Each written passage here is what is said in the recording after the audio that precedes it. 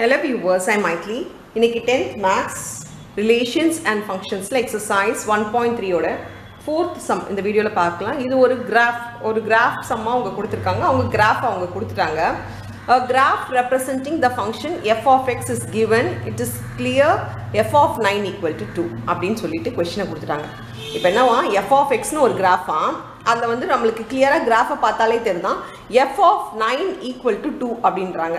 இப்போ f of x ஓட graph இது அப்படினா இங்க एक्चुअली பாத்தீங்கன்னா f of x கொடுத்திருக்காங்க equal to கொடுத்திருக்கிறது y axis ல இருக்குது அப்படினு அர்த்தம். f of x ன்ற ஒரு graph கொடுத்தாங்கன்னா equal to ல இருக்குது y axis அப்படினா இந்த இடத்துல பாத்தீங்கன்னா 9,2 அப்படிங்கற graph வந்து மார்க் ஆயிருக்கு இந்த graphல அப்படினு சொல்றாங்க. நான் graph உங்களுக்கு வரையில பட் ரீடர்ல இருக்க graph நான் அப்படியே உங்களுக்கு காட்றேன்.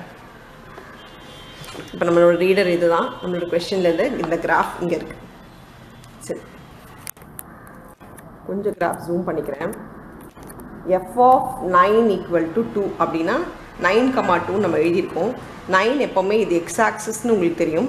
இது நம்மளோட y axis. சோ 9,2 ன்றது 9 இங்க இருக்குங்களா? இங்க இருந்து 9 ல இருந்து மேலே பாத்தீங்கன்னா 2. சோ 9,2 ன்ற பாயிண்ட் இங்க இருக்கு. இது நமக்கு கரெக்ட்டாவே இருக்கு. 9,2 இட்ஸ் கிளியர் னு கொடுத்திருக்காங்க. ஆமா 9,2 ல இந்த பாயிண்ட் வந்து லை ஆகுது. இந்த கிராஃப் வந்து 9,2 ல இந்த லைன் வந்து லை ஆகுது. இதுதான் நம்மளோட f of x ஓட கிராஃப் னு அவங்க கொடுத்திருக்காங்க. சரி क्वेश्चनல என்ன கேட்டிருக்காங்கன்னு பாருங்க. find the following values of the function கொடுத்திருக்காங்க. find the following values of the function கொடுத்திருக்காங்க. f of 0 னா இது x ஓட வேல்யூ னு உங்களுக்கு சொல்லிட்டேன். இது எல்லாமே என்னது x ஓடது. இது எல்லாமே நமக்கு x ஓட வேல்யூஸ். So x ஓட வேல்யூனா ஈக்குவல் டு y ஓட வேல்யூஸ் கண்டுபிடிக்கணும். So 0 ல y எங்க லை ஆகுதுன்னு பாத்தீங்கன்னா பாயிண்ட் எங்க லை ஆகுதுன்னா 9 ல லை ஆகுது. So 0க்கு 0ன்றது x axis ல பார்க்கணும். y axis தான் நமக்கு கேட்டிருக்க क्वेश्चन. இது எல்லாமே f of x கொடுத்திருக்காங்க, y கேட்டிருக்காங்கன்னு அர்த்தம். அப்படி பார்த்தா f of 0 வந்து நமக்கு 9. இந்த இடத்துல பாத்தீங்கன்னா f of 0 வந்து நமக்கு 9. So x axis இது x axis அவங்க கொடுத்திருக்காங்க, y axis நமக்கு கேட்டிருக்காங்க. அப்ப இது 0,9 வந்து நமக்கு வருது. So f of 0 பாத்தீங்கன்னா 9 வருது.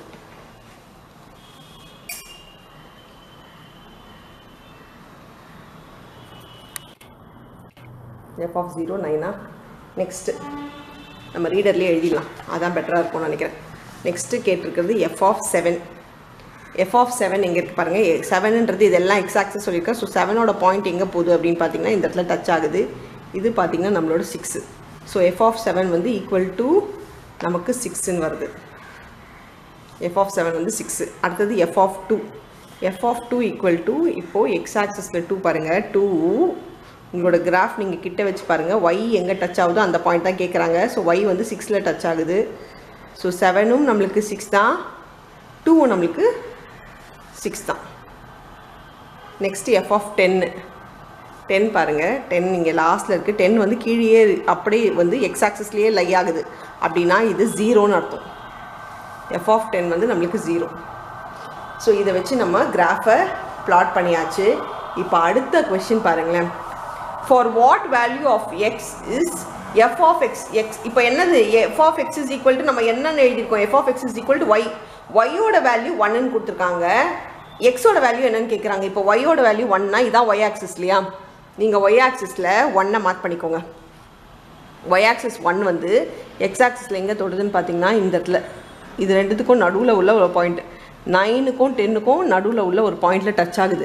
உங்களோட கிராஃபை பாருங்க. உங்க ரீடர்ல இருக்க கிராஃபை 1ல இருந்து ஸ்ட்ரைட்டா எடுத்துட்டு போனீங்கன்னா இது 9க்கும் 10க்கும் நடுவுல டச் பண்றதுனால இது வந்து x is equal to 9.5. so x வந்து நமக்கு 9.5 ன்னு வருது. இங்க நல்லா பாத்தீங்கன்னா y axis இது கொடுத்திருக்கிறது y. f of x is equal to y.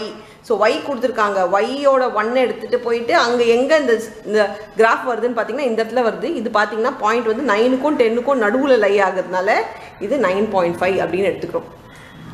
Next பாருங்க. describe the following domain and range. so domainம் rangeம் கண்டுபிடிங்கன்றாங்க. domainன்றது x axis, rangeன்றது நம்ம மார்க் பண்ண விஷயம் தான் range. y ஓட values. இப்போ x axis பொறுத்த வரைக்கும் எல்லாமே வந்து 1 2 3 மார்க் ஆயிருந்தாலும் இது எல்லாமே ரியல் நம்பர்ஸ்ல இருக்கு.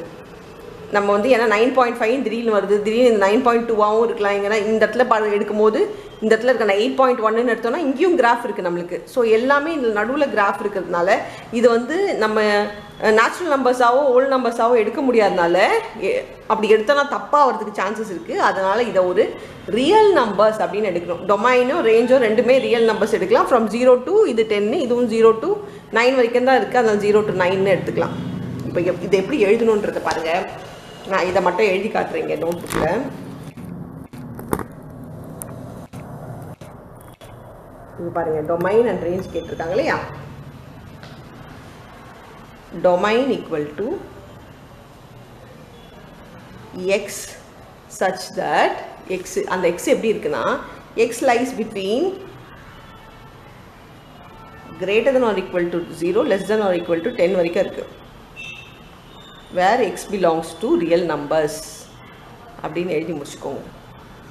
ஸோ இதுதான் நம்மளோட டொமைன். டொமைன் வந்து எக்ஸு, வேறு எக்ஸ் லைஸ் பிட்வீன் 0 to 10. ஏன்னா 0வும் வந்திருக்கு 10ம் வந்திருக்கிறதுனால 0 to 10ன்னு எடுத்துக்கோங்க. X belongs to R.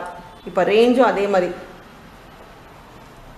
Range வந்து ஒய்ன்னு வேணால் எடுத்துக்கலாம். ஒய் 0 to ஒய், இது 9 வரைக்கும் தானே இருக்குது ஒயில், அதனால் 9 வரைக்கும் போட்டுக்கோங்க. வேறு Y belongs to real numbers. இது எக்ஸ்ன்னு எழுதினாலும் தப்பு கிடையாது. ஏன்னா வேல்யூஸ் நீங்கள் எடுக்க போகிற வேல்யூஸ் தான் அங்கே இம்பார்ட்டன்ட்டு. வேல்யூஸ் நம்ம 0 to 9 வரைக்கும் எடுத்துருக்கோம் அப்படின்றதுனால இது ஒன்றும் ப்ராப்ளம் இல்லை. இப்போ நெக்ஸ்ட் கொஸ்டின் பாருங்கள்.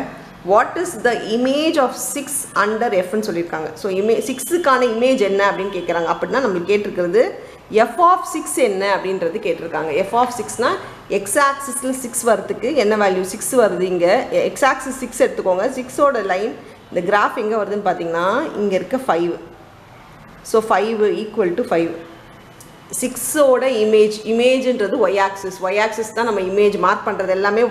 ரேஞ்சுன்றது தான் Y axis. So Y ஆக்சிஸில் image of 6 என்ன அப்படின்னு கேட்குறாங்க. ஸோ எஃப் ஆஃப் 6 என்னன்றது தான் மீனிங். எஃப் ஆஃப் 6னா எக்ஸ் ஆக்சிஸில் பார்க்கணும்.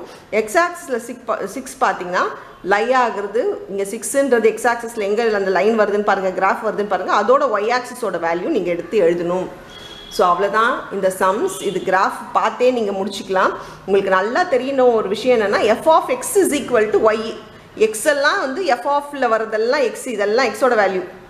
ஈக்குவல் டுவில் இருக்கிறதெல்லாம் ஒய்யோட வேல்யூன்றது மட்டும் தெரிஞ்சுக்கிட்டிங்கன்னா போதும். அவ்வளோதான் இந்த சம். தேங்க்யூ.